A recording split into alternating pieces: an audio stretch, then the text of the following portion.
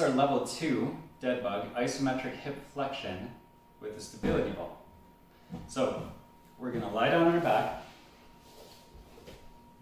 Initially, focus on getting a strong position with your trunk into the ground. So you've got your rib cage driving down, you've got your low back squishing into the mat. And we're going to bring one leg up. You're going to bring the other leg up. You're going to place the ball against your thighs. You're going to reach the arms, reach your hands for the ceiling, so we're getting a bit of shoulder blade protraction. Shoulder blades come up and that drives a little bit more weight into the mid-back down onto the ground. From here, we're just going to work one leg, so I'll choose my right leg. My other leg is going to maintain that 90-degree position. So right leg is going to come up into the ball as far as it can. And now I'm going to exhale and press down into the ball with my arms.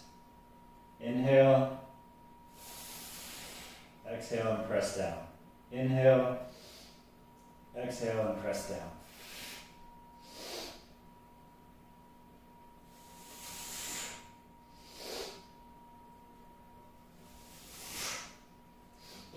Okay, so that's our level 2 isometric dead bug position hip flexion exercise.